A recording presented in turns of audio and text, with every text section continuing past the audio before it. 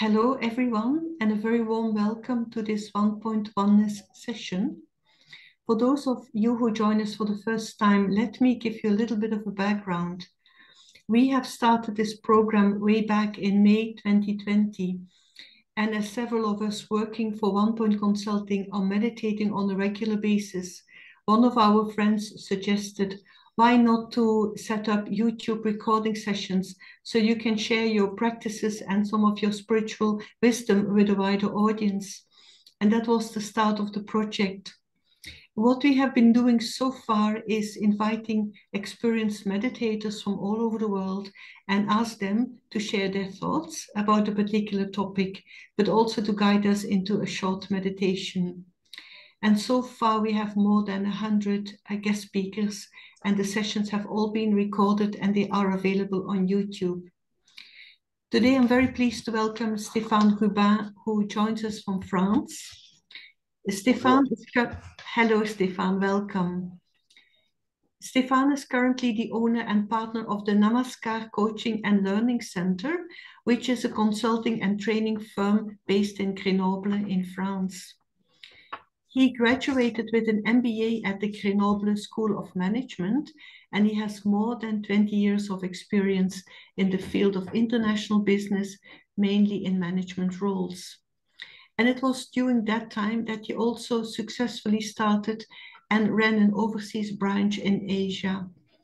Stephane has been meditating for many, many years, and he runs the meditation center in Grenoble. So I'm very pleased, Stephane, that you can be with us today. And the topic for today is feeling safe in a challenging time.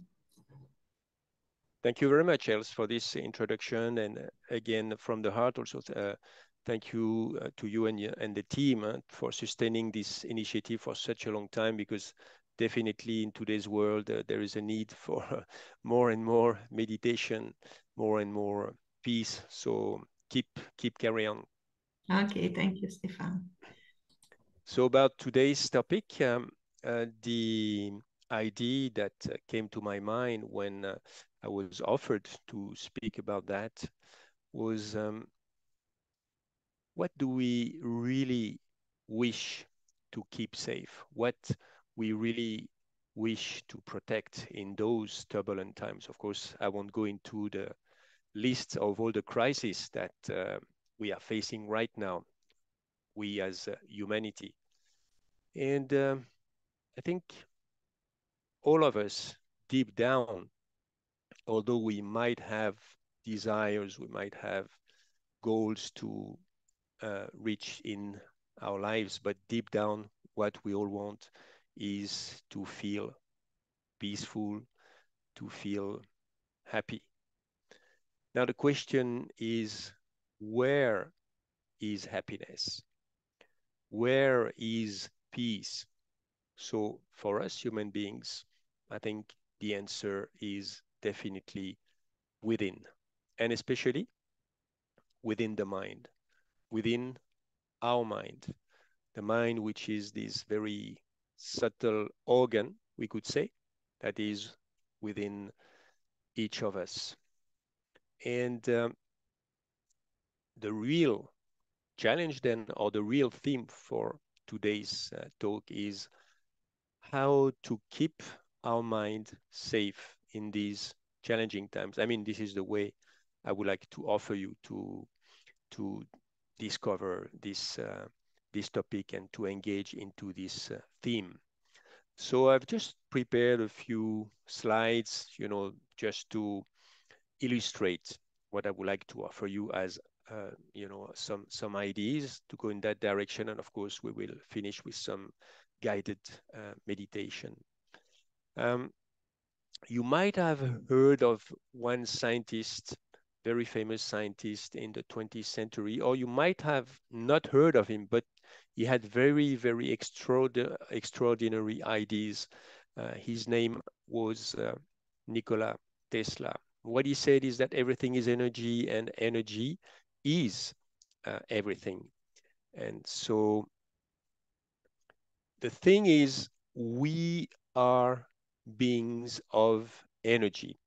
we are beings composed of different energies. Of course, physical energy, but you could say also emotional energy, mental energy, and we live in a world. So according to these scientists, and also we know many others nowadays, it's quite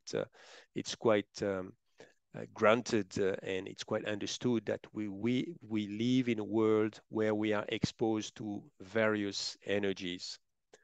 So if we want to keep ourselves safe in these challenging times, and especially if we want to keep our mind safe, we have to understand how those energies interact with one another and how the mind, which in itself is a kind of subtle energy at our disposal, is affected by these energies. So what I would like to propose here is to understand that our mind is like a sponge.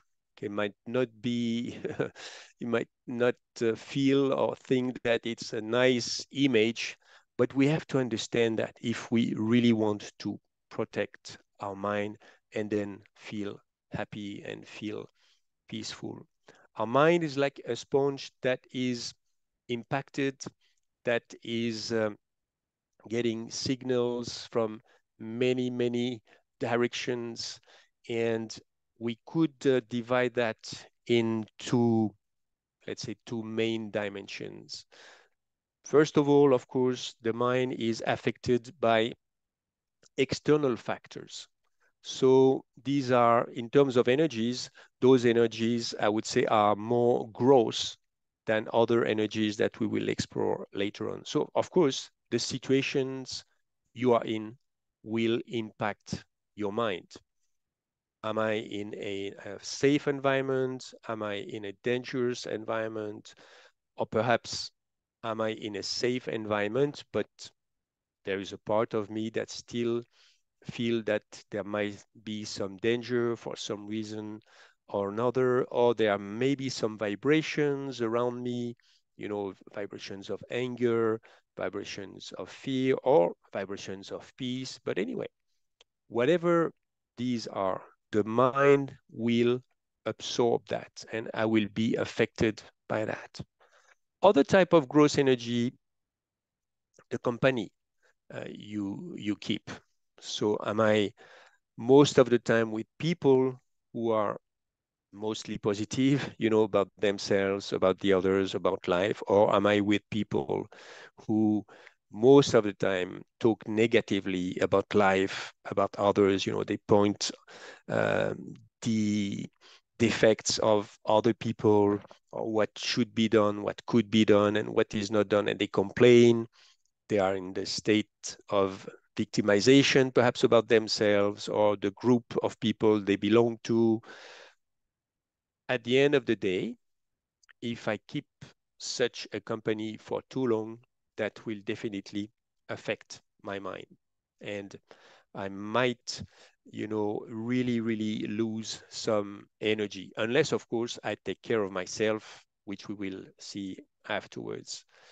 Less well-known factor is the food and drinks you intake. So here, my experience, of going to India for many years now, for the last 30 years, in fact, going there almost every year.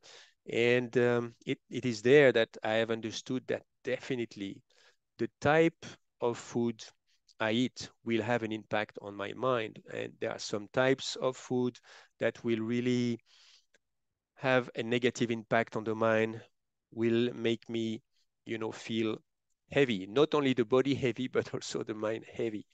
They call that type of food tamasic food. So really, those type of foods will keep me away from the best part of the self, the most elevated part of the self. That's what they call tamasic food. So you can look for that word, on the internet. On the contrary, you have sattvic food. Sattvic food, they are the types of food that will take you closer to your fullest potential. So potential of peace, potential of happiness. And in between, you have rajasic food. So I won't go too much into the details about that. But let us be informed, you know. So you have this ancient wisdom, mostly coming from the East, telling us that, but now it is also confirmed by brand new science, you know, especially brand new science which study the connections between the brain and the other organs. And nowadays we know that, especially, you know, what they call the microbiotis, which is in the intestines, you know, in the digestive area, will have a tremendous impact. Someone who has a weakened microbiotis then can become depressed. So just because, you know, the food, the digestive power is not that good. So especially in those days, let me be more careful to the type of food I eat, how I eat it also, how I prepare it. Let me try to reduce, even if it's very practical, of course, frozen food and industrialized food. Let me try to focus on organic foods and so forth. And let me eat peacefully. Let me not, when I eat, you know, look at the news media is talking about such war or such catastrophe, because they usually focus on that. Other external factor, in fact, so it's everything, you know, we have those five sense organs, and everything that those sense organs are exposed to, definitely, of course, those signals, those information, they will go through those or sense organs. They will be then, in a way, translated into electrical signal that will go to the brain, then from the brain to the subtle consciousness, of course. So that will have an impact. So I could decide, you know, for instance, to reduce, for instance, the duration of time that I spend on TV or on the media, you know, connected to all the bad news from the world, so that I can keep my mind safe. Now, the more subtle factors, so these energies are more subtle, and they still, of course, impact the mind. So, of course, our thoughts, our emotions, feelings, and moods, and of course, our memories and our personal history. So it's very, I think, well known, and we can all understand that in the same situation, 10 people, you know, they might hear perhaps an accident in the street, in the corner, and they will have 10 different reactions, because in their mind, in the mind of each individual, because at this very moment where this event is happening, because of the personal life stories, because the moods they are at this moment, because those, some people, they might be cold, some people, they might feel normal temperatures, some people, they might feel, you know, too hot. That will affect their awareness, and that will affect the, in fact, the interpretation of the mind. So at each second, each moment, every one of us, you know, we interpret what we are experiencing. So we don't have access to bare reality. We all the time, you know, have those many filters that will induce us to see the situation from one angle and some other people from one angle. So this is very fascinating. You know, again, ancient traditions, they used to tell us that, but now it is really much confirmed, especially by neurosciences. So basically, you understand that if you want to feel safe in challenging times, you would have to pay attention to all those factors. And here I would like to focus just on three main ways of really feeling safer, especially, you know, suppose that, okay, right now, you know, you have all those crises piling up, but suppose that more crises come. So really, really, I urge you, pay more attention. So first of all, to those factors. And if you want really to focus, you know, to be more efficient, this is a leadership principle. You know, the best leaders, they focus on the fewest things that make the biggest difference. So I will offer you three main ways for taking care of your mind and for feeling safer, so internally. So some ways to protect your mind. So three main ways to protect your mind, because as we have seen, this is the issue. First way is learn the art of being the detached observer of yourself and of life itself. We are extraordinary beings. So of course, nature is extraordinary. Animals are extraordinary. All the creatures on earth are extraordinary, you know, and the way they interact with one another and all these different levels of energy. But we have to reckon that most likely, we are the only beings being able to act, and at the same time, we can observe ourselves acting. So right now I'm talking to you through this little lens that we call camera. Unfortunately, I don't see you, but you can see me. And you can see me and observe yourself seeing me, as I can observe myself also talking to you. I can observe also my thoughts. I can observe my feelings. So this is really a magical dimension that we have to learn to enhance. We have to learn to grow that art, that, yes, let me be engaged in what we could call the field of action. Let me act. I'm not here to withdraw in a cave. I'm not here to withdraw in a monastery. No. Okay, let me be engaged with my fellow human beings, but at the same time, let me learn to be detached from my own thoughts, my own ideas, my own words, my own feelings and emotions to a good extent.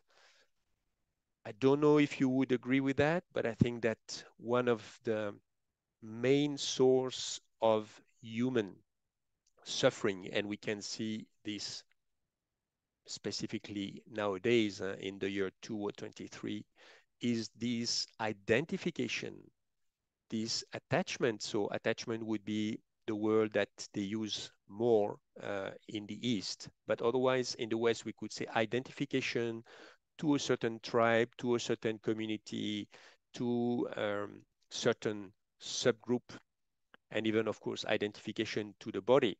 Okay, if I'm very proud of my body, so, and I look at myself in the mirror, as long as I'm young, and for instance, for us men, perhaps we want to have muscles, and I look in the mirror, I'm happy because I have a lot of muscles. But then, of course, when I grow old, when the body grows old, what will happen? I see the gray hair, I see the wrinkles and everything that goes on. You know, the body does not function as well usually at 70 or 80 than at 20. And also, you know, identification to being poor, to being rich. You have the young, you have the old, all those conversations about being women, men also. Of course, all those labels, they do exist. But when we attach, when we identify ourselves too much to those labels, then we fight with the others who, whom we see having different labels. So let me learn to be detached. I have a wonderful experience not that long ago when I was really stressed, you know, especially because of work, and I didn't pay enough attention to my mind. So this feeling of stress was here. And I sat down for meditation in the evening.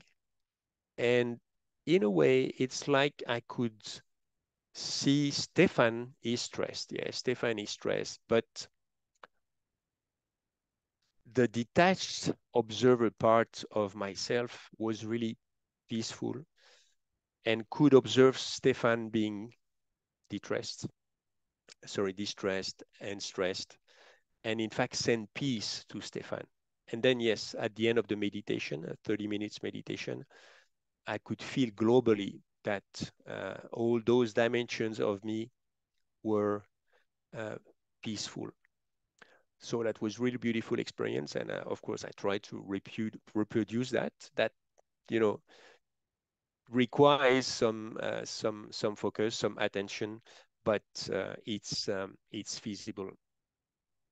So second part is learn the art of positive thinking and feeling. So I won't go too much into the detail about that, but still perhaps to remind ourselves that we human beings, we are supposed to function positively. Our body is supposed to function according to positive thoughts, positive emotions, and feelings. Again, the ancient traditions, they used to tell us that. And even some philosophers, there is a French philosopher. I don't know if he's famous outside of France, but he lived in the 18th century. His name is Voltaire. And a very beautiful sentence he said once is, I have decided to be happy because I know that being happy is good for my health. So he had this intuition, but now it's confirmed 150% by science again. Um, when someone is optimistic, when someone manages to see the silver lining, the proverbial silver lining, when there are a lot of clouds, then of course the body of that person will function better, especially, for instance, the immune system of that person will function better, but of course the mind. So the more I can feed my mind with positive thoughts and feelings, the better. So just as a quick reminder, it can be very interesting, can be very powerful for all those of you who want to really go deeper into self-development, to try every day to see what type of thoughts you produce. Negative thinking and feelings about the self, about others, about life. But you have also waste thinking and waste feelings. So these are feelings, okay, it's not as bad as producing negative thoughts about yourself. Okay, I'm worthless, and these people also, they are no good to anything. But waste thinking also will really drain your energy little by little, and you don't notice it. Oh, I wish today was sunny. Oh, I wish my husband was like that, my children. Useless thoughts, waste thoughts. They drain also our energy. And of course, they will go with waste feelings. Ordinary thinking and feelings, they are not bad. They are ordinary, but some models, they tell us that we produce between 60,000 to 70,000 thoughts per day. Some other models tell us it's less than that. But suppose whatever the model you are connected with, if 90% of your thoughts are ordinary, then of course your life will feel ordinary. And perhaps the degree of protection, again, of your mind will not be that high. So you have really to aim at creating positive feelings and thinkings about yourself, but also about others. We are so good at criticizing others, pointing at their defects. Perhaps it's a national sport, especially in France, but maybe also in other countries. And so um, I should increase the percentage of thoughts and feeling that I create, that are positive. But the most powerful thoughts are related to what we could call elevated thinking and feeling.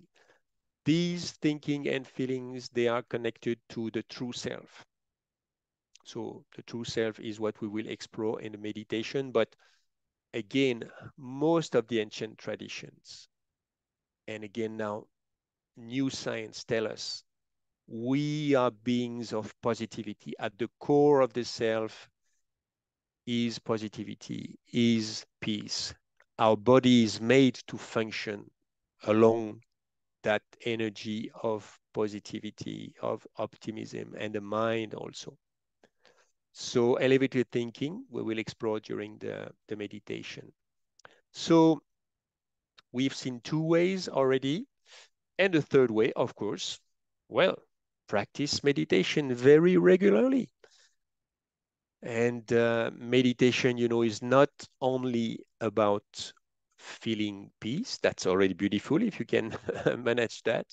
But meditation is about knowing the self, knowing how the mind functions, how again the mind is influenced by all those different factors that we have seen, reducing the influence of negative factors, enhancing the influence of positive factors. And of course, for some factors, and I guess especially the external factors, there are many things that you won't be able to change. And you cannot change the pollution. You have the air pollution, you have the environmental pollution, you have the food pollution, you have the water pollution. So many types of pollutions that might be difficult to reduce. Okay. But definitely for the inner, more subtle factors. So your own thoughts, you are the one who create your thoughts. You are the one who creates your emotions and feelings. You are the ones who create your moods at the end of the day. The thing is to be more aware of that. I have to become more aware that at some point in the day, I have shifted to the negative. I have shifted to the waste. Let me not stay there. Let me go back. I am the one who creates my thoughts. So that's where the art of observing the self and being a detached observer, not feeling guilty. Suppose I get angry, I lose my temper, I start to argue with someone, but quite negatively. Okay, then it's finished. Let me apologize if that's the case. And then, of course, let me not lash myself. Okay, that happened. Next time I'll do better. Next time I'll prepare myself for a conversation that can be difficult. So if you learn those arts, being a detached observer, the art of producing positive thoughts and feelings, not only will you help yourself, but you might help other people. And nowadays, and I will conclude on that before the meditation, nowadays, we know also, of course, ancient wisdom, they told us that already, but we know that we human beings, so this association of consciousness and the physical body, we produce all the time, vibrations, radiations. That's exactly what Nikola Tesla told us. Everything is about energy. Everything is about vibrations. For instance, our heart produces a very big magnetic field. Now we can measure that. Our brain, very big also electromagnetical field, and so on, all the organs. And so I feel happy, I will radiate this happiness towards the world. I feel peace, I will radiate that. There is harmony within me, then I will radiate that. There is war within me, then I will contribute to the wars that are outside. So let us practice some meditation. I will have to launch some music if you bear with me, and then I will show some image. Music is not compulsory when you want to meditate, but it does help. So why not playing some nice music? So try to be as straight as possible, and try to avoid any sensation of tension. Breathe normally. Maybe you want to activate, part of the nervous system that slows down so you can exhale longer than you inhale. I inhale, for instance, for 3-4 seconds and exhale for 5 or 6 seconds.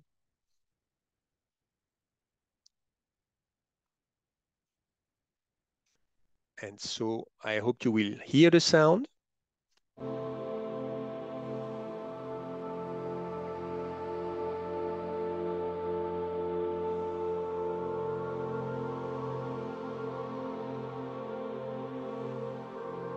And because everything starts with a point and everything ends with a point, I'm showing you this point because it's easy then to focus. So breathing gently, putting my body to rest.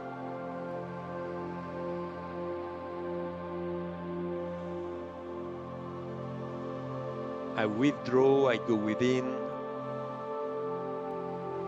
like the turtle goes within.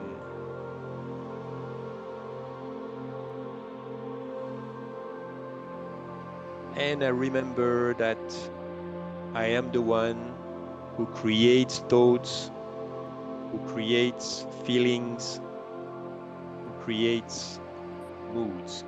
So now for this meditation, I wish to feel more peace, to feel more happiness.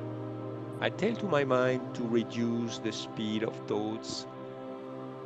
Hey, my mind, please slow down. There is no need to think right now.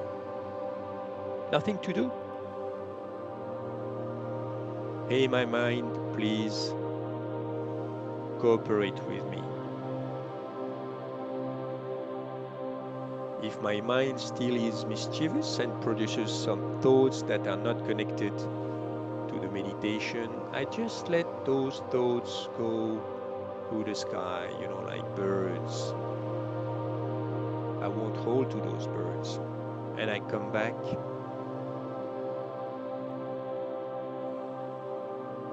I am this point of energy, this point of consciousness that produces those thoughts, those feelings. And because the pace of thoughts is reduced, now I choose positive thoughts. I choose elevated thoughts. For instance, I am a being of peace.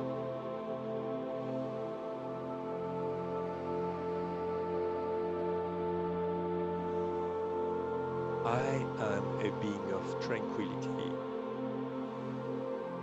My very nature is peace, is tranquility.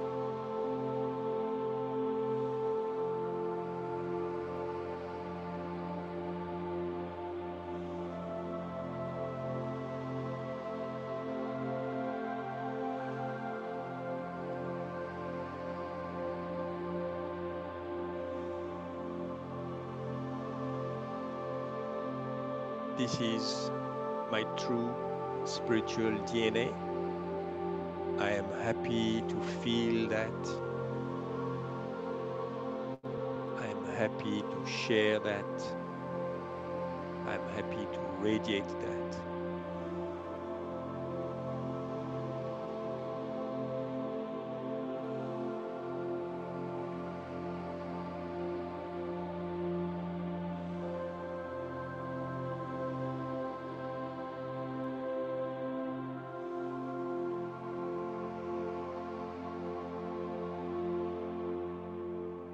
There is no need to do anything right now. I become again what I am in the silence. I become a human being of peace, being of light,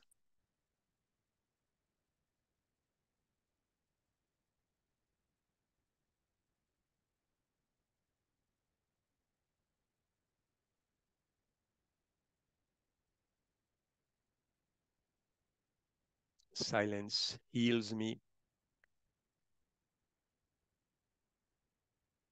Silence protects me.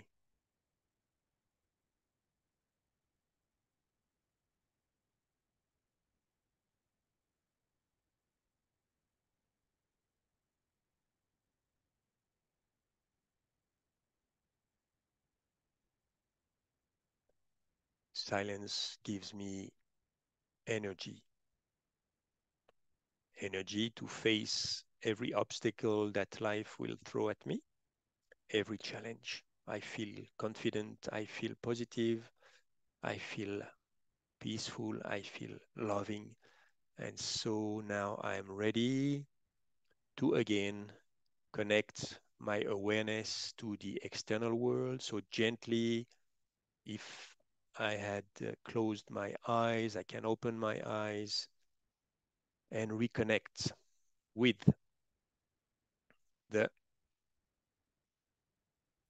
external world. So thank you so much for having taken the time to engage with me on this journey and meditation. I hope that you found some benefit, and I wish you really the very best to keep your mind, your heart safe in those challenging times indeed. À bientôt. Thank you, Stephane, for this beautiful session. Also, the meditation was very beautiful, the silence. And what I have taken from your session is that how to keep the mind safe in these challenging times is to understand all the influences that affect our mind, like external influences, internal influences. So thanks for clarifying that. And then also to summarize the words of Nikola Tesla, everything is energy, energy is everything. So very beautiful. Thank you so much, Stephane. Thanks to the technical team, always there to support us behind the scenes. And so those who joined us, I hope you have enjoyed the session and have a very nice day. Bye-bye.